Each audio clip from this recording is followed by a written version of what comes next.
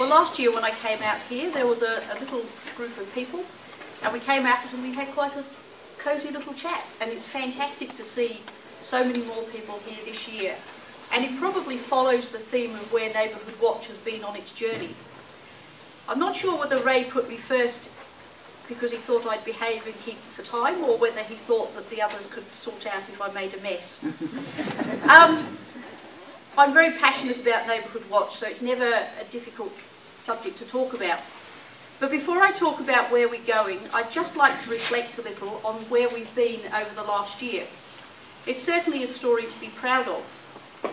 Last year, when I wrote an article for our Sentinel magazine for the December edition, I wrote 2013 will see the green and white of Neighbourhood Watch increase its community connectiveness, actively target crime hotspots, and increase community safety education programs with targeted campaigns, both in its own right and in partnership with other community safety organisations. Always one for just a few words, I can tell you that not only did we achieve that, but we achieved much, much more. So I've just been writing the article for this Christmas edition, and it certainly made me proud to see what the volunteers have managed to achieve. When we set out on our journey, and thanks to the being funded by the government for 3 years, we have actively sought to rebuild Neighbourhood Watch and make it contemporary for the future. We have a new board, a fantastic group of volunteers and also non-volunteer members who bring the skills we need. Without them, I certainly couldn't do my job. We have a new policy with the police, which actively shows how they will support us and how we will work with them. And across the state, we're seeing this implemented with fantastic results. As we find our way through this new partnership, we try things. Sometimes we get them wrong, sometimes we get them right. But invariably, we find a new way of doing things and a better way. We've actively had a number of state forums where we have workshopped. We've workshopped about where are we going and what are we going to do in the future. Our volunteers are full of fantastic ideas, and it is great for me because I get the job of taking those ideas, putting them together and giving them to these very able people to take back out to their communities. One of the things that I think clearly shows where we have been in 2013 was our AGM and awards night that we recently had at the RSL in Caulfield. The previous year we had struggled with numbers and we had not had much support, but this year we were very much blessed with the number of people who came to show that Neighbourhood Watch was back on the scene. Ken Lay, the Chief Commissioner, attended and presented awards. So did the Minister for Crime Prevention, Edward O'Donoghue. We all had a fantastic night, and the things that we recognised was the way we'd gone forward. We still deliver newsletters, but we also acknowledge that we have to do things differently if we're going to be contemporary. So we now have Facebook, we now have e-newsletters, and I'll talk a bit more about those as we go through. We acknowledge groups who had managed to put on events with over 6,000 people attending and brought together all the services within their community. At the end of 2013, we were also recognised on a national level. We won the Malcolm Grant Volunteer of the Year Award, won by Jeff Clute, who lives in Manningham. We also won the Federal Minister's Award for Innovation for the work that we're doing on children's activities to sell the safety message. And in the Police Commissioner's Award, one of our police officers from Mildura received a certificate of recognition. 2 out of 3, as the song says, ain't bad. So to 2014.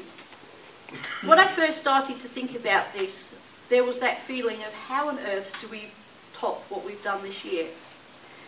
But with the work that we have been doing, I think we have a very, very strong platform to do just that. We set out that we need to be contemporary with our communities. And some of that is challenging. I've just been dragged kicking and screaming into the virtual world of office. I have a new admin support who has taken me through using Dropbox, having my files in places that I can't see them, but it works. I've had to learn to use Facebook, and now I'm actually reasonably good at it, and actually run the Neighbourhood Watch Victoria Facebook page. Each of our groups have taken on that challenge, and I thank you for being not afraid to give it a go. So we will develop that further. We have developed e-newsletters, and what we want to do is to develop a self-service website so that anyone can go on and say, I live in a particular area, and the newsletter for that area will go to them. Because this is what people want. They want to know now, and they don't want to wait for us to think about sending them things out.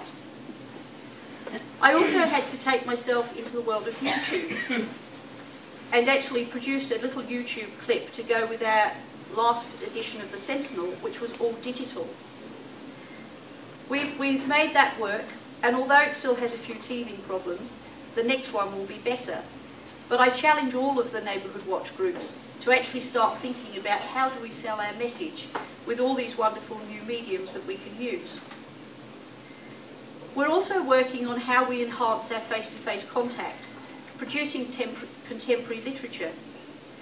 We won an award and a grant to develop a diagrammatic brochure about family violence.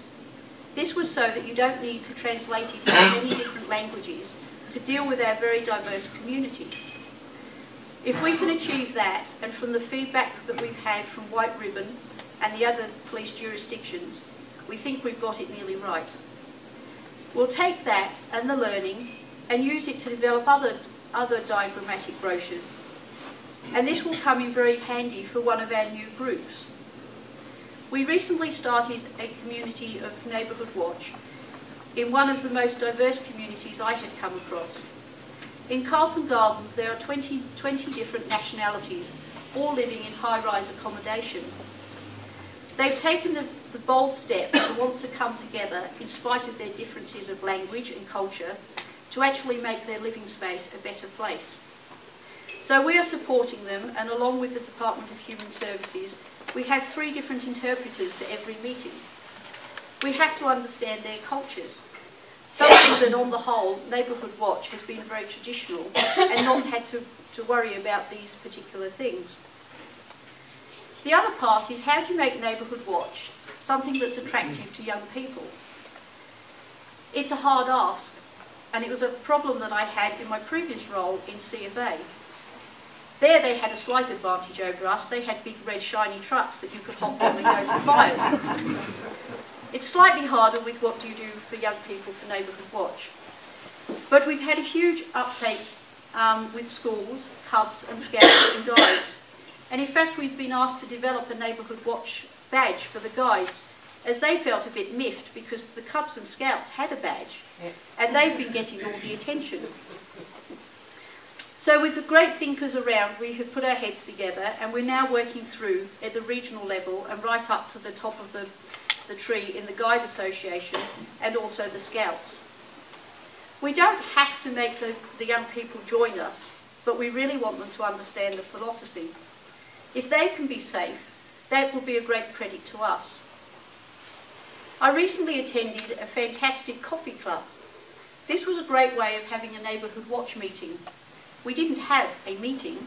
We turned up and we met at a coffee house which had kindly put away a whole area for us. All the work was done, all the work of the meeting. But what a great way, because invariably now business is done over a coffee. So Neighbourhood Watch has again moved, and this was a group of what I could politely say were the older generation, but they had embraced this change and found it a great way to stay in touch.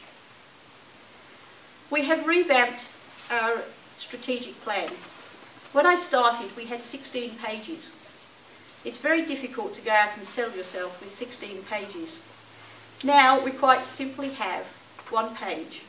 And that doesn't mean to say we will do less. What it says is that we clearly understand what we will do. We're related that we're in this to educate both ourselves and the community. We're about joining partnerships so that we don't reinvent the wheel and we make the most of the resources. And also we're there to engage. We can engage on many forums. But one of the best, and one of the things that I enjoy most about being the Neighbourhood Watch, is when you get to meet face to face. We're working smarter. We have partnerships with the SES, and Whitehorse here are going to undertake some work to look at how you better build the capacity of your community. So they're going to trial a program, and if it works, we'll then roll it out further. And again, SES need to do this, we need to do it. It's about community building, so why do it alone? We're working with Crime Stoppers. Yesterday was the start of the bushfire season in terms of getting the media ready. And Crime Stoppers, along with the police and the fire services, launched their campaign about bushfire arson. Crime Stoppers have the ability to launch the campaign. We have the people on the ground to help deliver it. In this partnership, we make Crime Stoppers stronger and they make us stronger. We're also working with White Ribbon to deal with violence in the workplace, at schools and in the home. We've also joined with the Federal Police in a program called Think You Know, which is about cyber safety. It is a program that educates family members in how to stay safe. It is about letting the parents know what to look for to keep their children safe, and even to let the grandparents know what to look for. We were asked to provide 6 volunteers for this as an initial trial. We've had 36 people put up their hands to give it a go, and the Federal Police have decided that they will take on all of those people and train them and help them to deliver the program. In hard economic times, it's important to target and measure what we do. We support the police, but it's not good enough just to say that. We need to clearly decide what needs to be done, work with them to set out what we're going to do, and then measure it. I'm sure Steve will talk about the things that are important for the Victoria Police in the next few years. We have been working, instead of doing general campaigns, to very much target what we do. And our Neighbourhood Watch groups are meeting with the police and talking about what are the hot spots, and not what necessarily has been, but what they think will be the trends and where we should put our labour. All of us have a limited number of resources. If we can use them better, it makes us a much more contemporary and much more better organisation for people to invest in. In all the times, we must actively review and refine. Somebody on the board told me that once we've finished a project, if we say we've finished, we've actually failed, because what we need to be doing is reviewing and looking at how we improve. So as we move forward, I challenge us all to remain relevant to the mainstream of Victoria, but also to look at how we engage with those groups that sit on the edge. There are fantastic people from different countries that yet have to find their way to better engage in our country, and we need to make it easier for them. Neighbourhood Watch is one of those groups that is very well connected and can bring people together, and it never ceases to amaze me the ease with which you do it. I'm always very proud to go out and say I'm working for Neighbourhood Watch, and I encourage you to all be very proud of what you achieve, but also to celebrate your success. And having people such as Steve turn up tonight is a mark of the fact that people do notice what we're doing, and we can celebrate that success. So I hope that gives you a little bit of where we're going and some of the challenges that we've been through.